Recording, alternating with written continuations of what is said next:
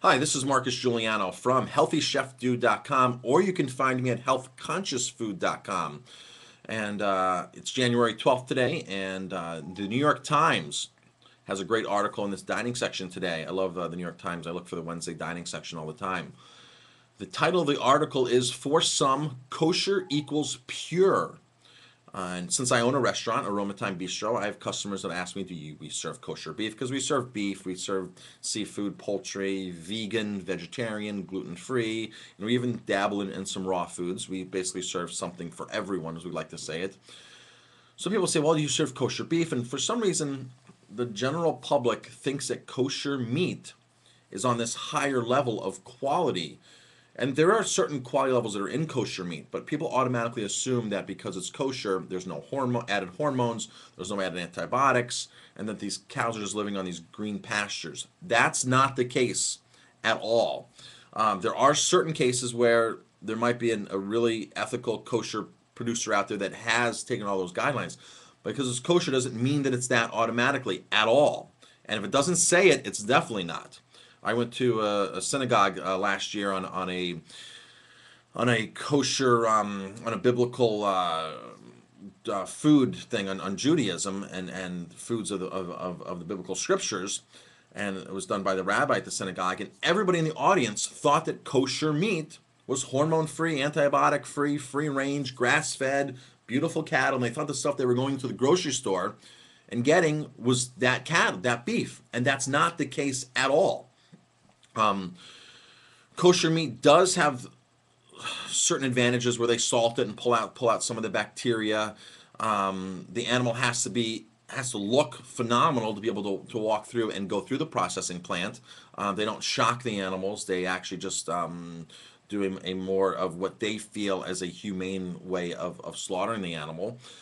Which I had the privilege in Colorado in the San Luis Valley to meet some kosher meat, some ranchers who put their cattle through a kosher processing plant. And all the cattle ranchers I met in that valley said they would never, ever, ever put their cattle through that process again. They said the process is horrific. They said they were shocked, they were misled, and they did not. They felt for the cattle. They'd rather have the cattle go through a smaller processing plant, get shocked, do the conventional. If you're going to eat meat, you want to definitely avoid the big processors because they're the ones cutting the corners. They're the ones that they write the documentaries about. They make you feel all bad about what you're eating. Then sometimes in the last chapter they might say, well, now there's hope, and here's a small little processing plant and the small little ranch, and you should feel much better about this. And they reference like Polyface Farm and some other farms like Lasseter Grassland Beef in one book. Those guys are small producers who are doing great jobs. If you can get a hold of their beef, enjoy their beef. But if you're going to go to the grocery store and you're going to say, well, Jim, am I buying this meat in the grocery store? Am I buying kosher meat, this and that? Chances are, if you're buying that kind of meat, you shouldn't be eating meat. At the restaurant, we really strive to find small ranches, small producers. I do a lot of research to find out where they're getting processed. Sometimes the cattle are raised in these great green pastures done right, and then they're sent to conventional processing. And they're mixed in with other cattle, and they're just, in a line with 400 other cattle to get processed. That's, the whole picture is taken in when we purchase beef at the restaurant.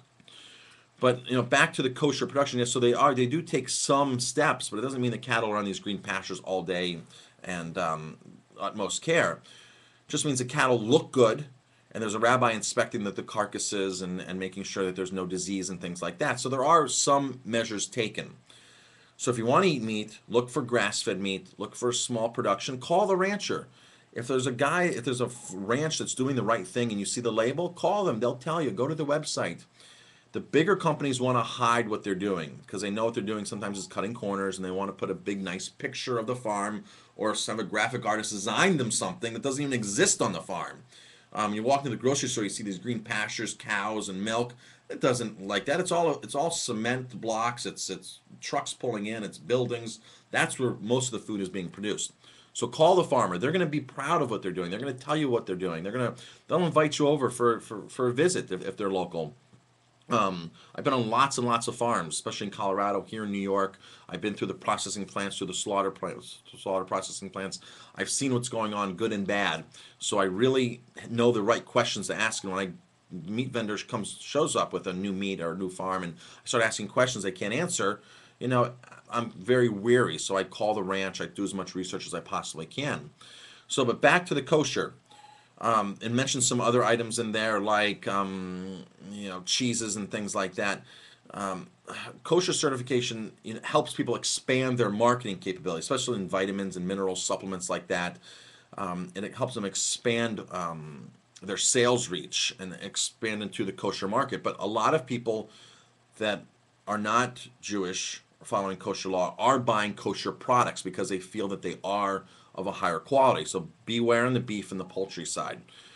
Cheeses, kosher cheeses, I think that's a good thing because when you see that label, the Parv label on there, you know that it's vegetarian. So it's just a guarantee that it's vegetarian. There still could be eggs or honey in it, so not good for vegans. But if you look at like cheese and you're concerned about the animal rennet, which is basically the stomach linings that they grind up and they make this bacteria that's fermented into this bacteria that they make the cheese with, kosher cheese is not going to have that because kosher dietary laws you can't consume pork and certain parts of the animal, so that's not going to be in the cheeses. So all their cheeses are going to be vegetarian. They're not going to have animal beef or pork or byproducts in them to make the cheese process.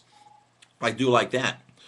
Kosher salt, no good on the kosher salt. If you're going to consume salt, you're going to want to consume high quality, mineral dense, unprocessed, unrefined, unheated salt and use the salt after when you're done cooking. Sprinkle it on.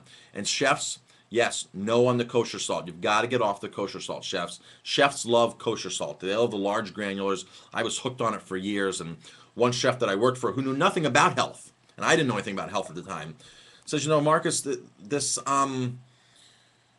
this salt is just regularly processed salt. It has all the other chemicals in it and everything. That's why it doesn't clump together and cake together. And it's just in a different form that us chefs like to use.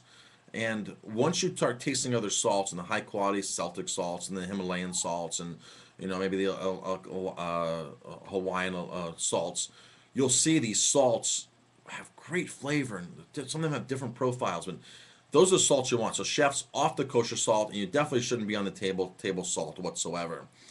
So just I worked growing up in the Catskills. I worked in and out of some kosher hotels, and through Passover and some of the holidays, the rabbis would come in, and it was an interesting way of doing things.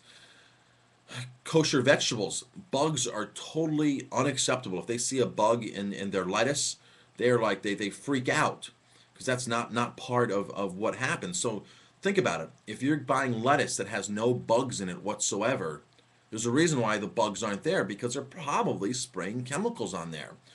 When I open up a case of Swiss chard or a case of lettuce and I see stuff crawling around, I have seen aphid in there or something, I see a worm, I found a worm in my Swiss chard a week ago that I was making juice out of. I was like, wow, there's life in here. People go to the supermarket, they open up corn and they see a worm, which you don't see worms anymore in corn. That's a thing that's been gone for 10 years or so. But remember the days you used to open up, you see a worm, you used to put the corn back? I go to the farmer's market and I look for those worms because it means that other things want to eat what we're eating. If it's untouched by nature, nature knows not to touch it. Birds know not to touch it. Worms know. Things know not to touch it. So why are we touching it? So it's kind of a flip on the correlation of how you look at food. So my question is, if you are buying kosher produce, is it organic? And if it's not organic, because if it's organic, they're going to say it. But really, what do they have to do to go to that means to make the produce that clean or sterile that other things don't want to be involved in eating it. So it's just a very good point today. New York Times today, for some, kosher equals pure. It's just a flip side on that. For some things, it's good. Some things, buyer beware. You can find me at healthconsciousfood.com or at healthychefdude.com, and we'll talk to you later. Until then, enjoy some good food, high quality, mineral dense food.